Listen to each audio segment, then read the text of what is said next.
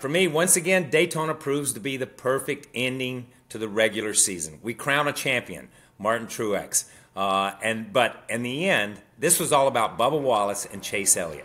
Two of our most popular drivers. Who's going to be in? Who's going to be out? Chase is going to be watching the playoffs this year, and that's sad for a lot of fans.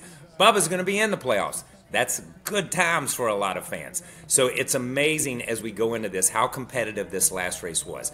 I think what stands out to me at Daytona more than anything else was the safety innovations that NASCAR has implemented in the car and in the tracks with the safer barriers. We see Ryan Blaney walk away. The safer car.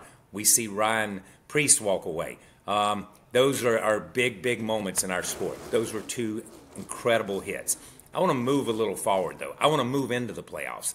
As I look at the playoffs this round, if we look at Darlington, Kansas, and Bristol, it's a tough round.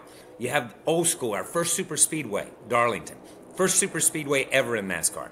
We have Kansas, which is a new market. Even though we've been there for a while, this racetrack is worn out, slick, hard to get a grip on. And then you got good old Bristol, man. It's Bristol, baby. You got to make something happen. So in this round, each one of these drivers has to come out of this round with as many points as possible, or that elusive win. And that's going to be tough for that bottom four. If I look at Kevin and Michael and Bubba and Ricky Stenhouse, it's going to be tough for those guys, I believe, to win in this first round. They've got to garner as many points as they can. First race, first round, always critical. I'm not worried about Truex. I'm not worried about Byron. I'm not worried about Denny Hamlin at this point.